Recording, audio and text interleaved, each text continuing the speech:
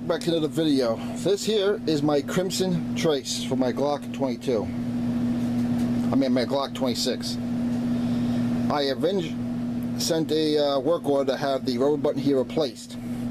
That was back in December.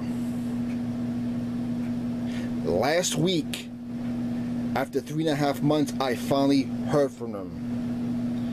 And they said, sorry we took so long because of COVID, but send us your information, your phone number, your email, your mailing address, and the serial number, and we'll get back to you. That was last week. I did that right away. I have not heard from Crimson Trace since I emailed them back, whether by email or by phone. I've been speaking great of Crimson Trace, the product and the customer service, but after 3.5 months and they still haven't gotten back to me, this is pathetic. I'm sorry, we're all going through COVID, but other companies have done far better taking care of their customers